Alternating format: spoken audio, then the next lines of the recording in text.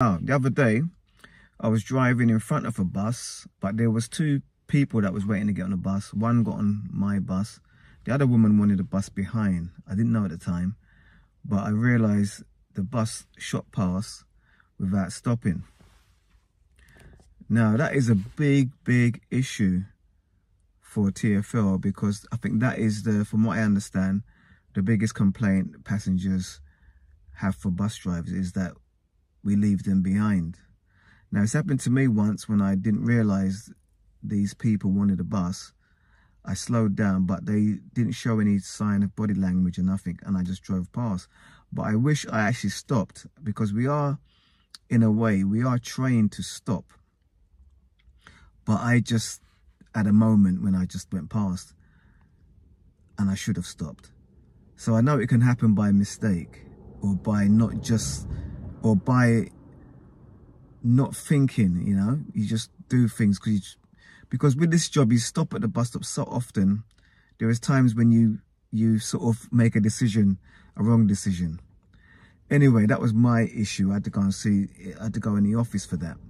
But I always wonder to myself, what is the main reason why bus drivers do it? Because I've actually seen it. I've seen it a bit. For the 10 years I've been a bus driver, I've seen other buses in front of me do it, and I've seen buses come past me do it. And so it does happen.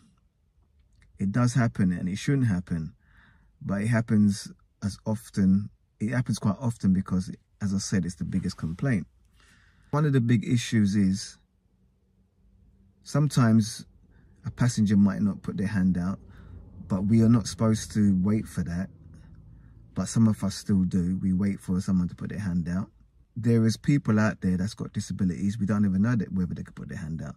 We don't know nothing about them. So that's why in our training, we have to just assume that everybody that's standing at the bus stop wants your bus, and just slow right down or stop. And then usually they start walking. But what the problem is, some of them don't start walking, they're just standing still, and you might go past and they do want your bus, and then you end up getting a letter. So it's quite tricky sometimes. But I think for me, the fail-safe way of not leaving anyone behind is to stop every time. Stop every time.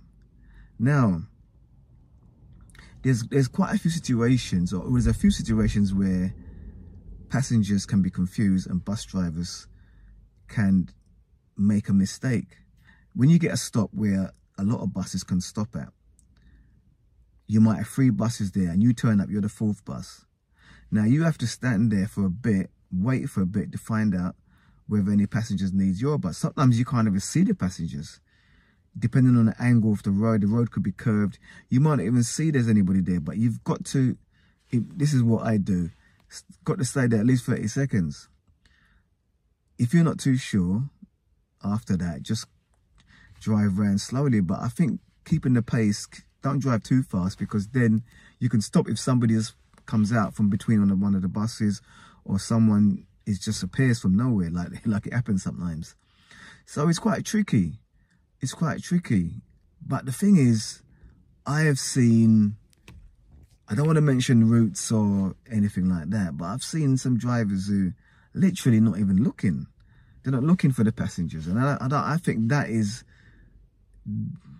doesn't seem right to me, but sometimes I don't know exactly what happened there. Why did a person not even look? You know, you might pull up at a bus stop and there could be about 3 people there, and then you get a driver behind who might be going the same way as you part way, but then he's going to be going either further. Like, you get buses that come down Bromley Road in Southeast London. Some buses go all the way to Bromley. I've seen some of those buses go past people that I've stopped for these people, but they don't want my bus, they want the other bus that's going all the way further, and the buses have gone past. I mean, I must admit, it's made me quite annoyed, because I'm thinking, I'm looking at the passenger and I'm thinking, they're not pleased. They're not pleased at all.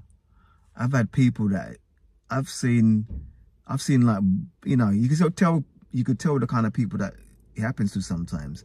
I've seen a builder one time, and he was just standing there and the bus went straight past, and I could see how annoyed he was. So I think, me personally, I do my best not to do it. I do my best to do it, because from what I understand, from my basic knowledge, this job, the only main thing that we do in this job is to pick up people. That is the main. Our job is not complicated in terms of what is our aim. Our aim is to pick up people at the bus stop, and our aim is to get them there safely. So it shouldn't be an issue for anybody. You know, if people get left behind, it should be very small numbers, and that's due to mistakes. But I've seen things where I've seen stuff that is that's not a mistake.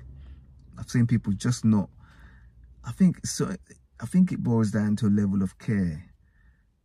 It boils down to a level of care and how you see passengers. I mean, from what I understand, from what I see, passengers, obviously, they're human beings.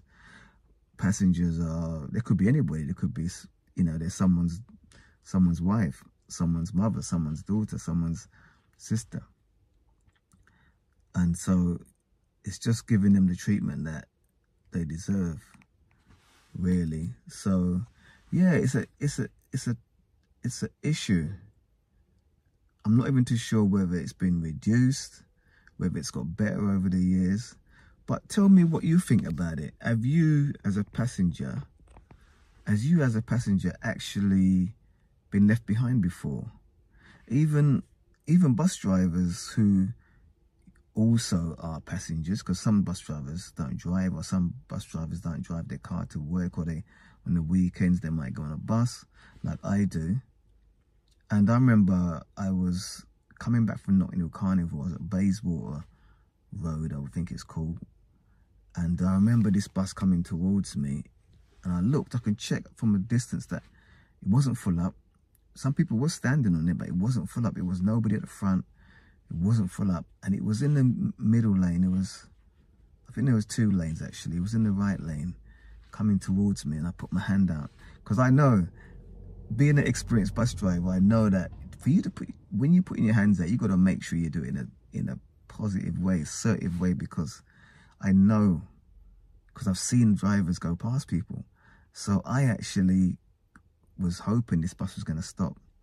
The guy didn't even come into the lane where the bus, he didn't even come into the left lane. He just went straight, and he wasn't full up at all. It was almost like, I'm making assumptions now. It's almost like it was, sometimes you read people, you think, I might not know exactly why he did it. But to me, it's like, well, Notting Hill Carnival, when people's going home from Notting Hill Carnival, it's almost 1 million people. And I remember I was further up in the carnival, and I thought, let me just go for a walk further away from the crowd. I didn't want to get on a bus when everyone was trying to get on. So I thought I would just go walk further down and catch a bus further down. You know, I was bothered, but I wasn't too bothered just to walk a little bit. And so I kind of got this feeling that, you know, sometimes bus drivers get tired. They either get tired or they don't like the job. And then, can you imagine them doing a duty when Notting Hill Carnival's over? And I'm feeling this guy was just like, he wasn't really feeling it. He just wanted to get out of there as soon as can. And he wasn't, there was a bus before that came before him that was stacked, you know, right up to the window. And I'm not expecting that guy to stop, and I'm fine with that. But this guy, he just had a few people standing. It was just, he had so much room. And so, yeah, I was upset. So I understand from that how people can feel. I was just trying to get home. I'd work the next day, and I just had to wait long for the bus. So it is an issue. It is an issue. At the end of the day, from what my assumptions and my way I understand things, there's a lot of jobs out there, a lot of work out there, but there's a lot of workers who don't always want to do the job. And I understand people get fed up. I understand people do a job just for the money. I understand people just do what they like. But at the end of the day, it affects other people. Even some of the decisions that we make as bus drivers can affect other bus drivers. So, you know, on the other side of it, the flip side of all this is that passengers can be at fault. We know that. I've thrown out some stuff about the bus drivers, but passengers can be at fault.